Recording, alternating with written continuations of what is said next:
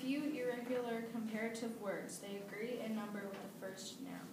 Mis tíos son mayores que mi tía. My uncles are older than my aunt. Muy bien.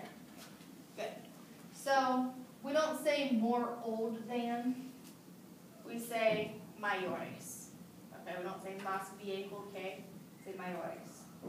That's how we're going to do with all of those. And notice that if mis tíos, that's plural, so mayores is plural. Esperanza? Would that work with like violin? Like if it would that be another form? Sort of like an No, because it's not a verb. Okay. It's an adjective. So you're going to make it agree in gender and number. You're not going to count. Okay, that makes sense. Yeah. Okay, repitan mayor. Menor. Menor. These two I don't think were on our vocab flashcards. Mejor. Mejor. Peor. Peor. So an example. Los gatos son peores que los perros. Cats are worse than dogs. I'm allergic to them. I totally agree. In my opinion, I like them both. Me gustan los gatos. All the cats, I'm not going to Okay. So, is there any questions about this stuff?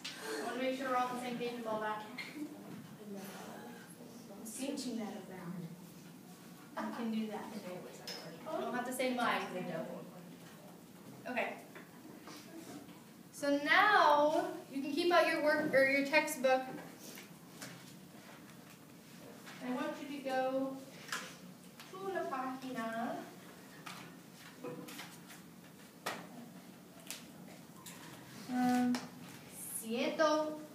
176. Flip page 176.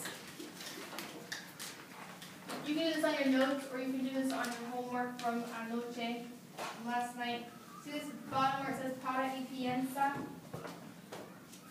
I want you to do that.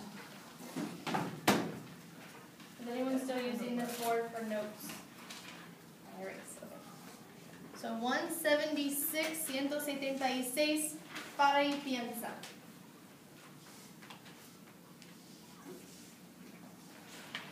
And I'm going to check your homework while you're doing that. So have that up for me as well. That's página 130.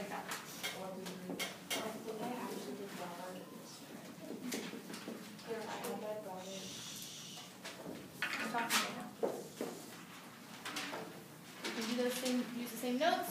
Do this on your homework sheet or have your homework out and then check that.